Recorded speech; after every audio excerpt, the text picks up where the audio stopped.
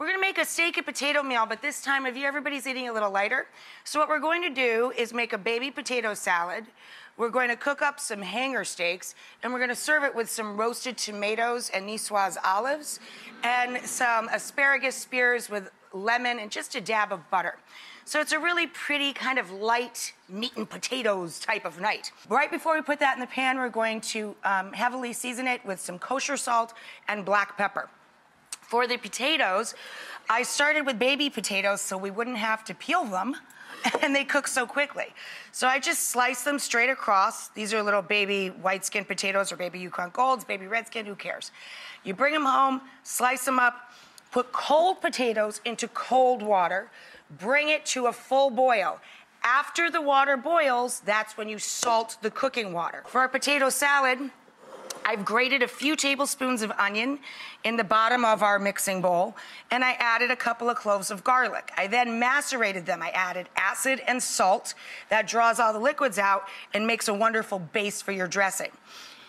So the acid in this case, I just used white wine vinegar, 3 tablespoons of Fabonnaise or mayonnaise, a couple of tablespoons each of pickle relish. I really like relish, I'm gonna put more. And some capers. I like the little baby nonpareil capers for this.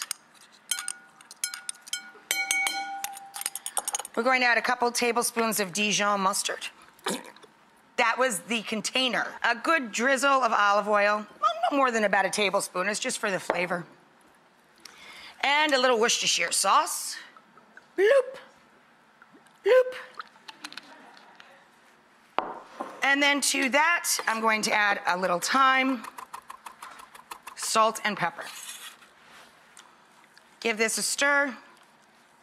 We are going to chop up a couple of hard-boiled eggs, throw that in there with our potatoes. Later, we're gonna garnish it with some chopped cornichon, just because it looks pretty, fancy little sliced pickles, a little parsley, and we're gonna serve the potato salad in bib lettuce cups. Take a break, come on back.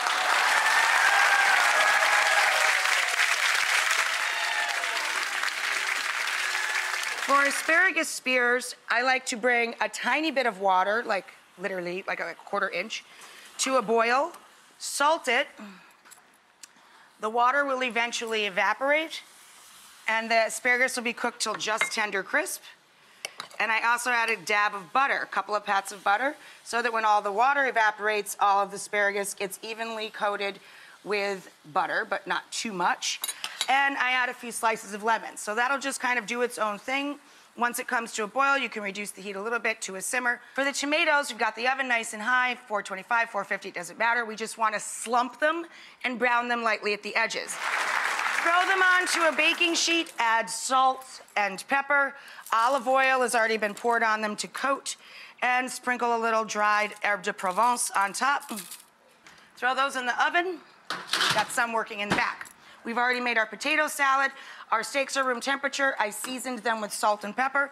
Now they're going into the hot cast iron skillet with a drizzle of olive oil. When the steaks are done, you let them rest. That's the next tip for cooking perfect steak. Flat surface, room temperature meat, hot pan.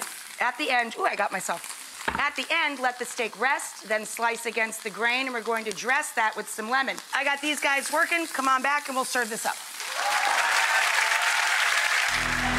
To finish the steak, you let it rest. You drizzle the charred, caramelized lemon over the top. It's already been drizzled with some good fruity olive oil. I then add a little bit of parsley to the steak and a little flaky sea salt. I put a nice little pile of our roast tomato and olives to eat with their steak. Our potato salad, I put that in a bed of bib lettuce. I top that with some sliced cornichon and a little more parsley. See how the water goes away? The asparagus gets coated with the lemon and the butter. And we'll just take a few of our tender, crisp asparagus and pop that on the plate to finish out the meal.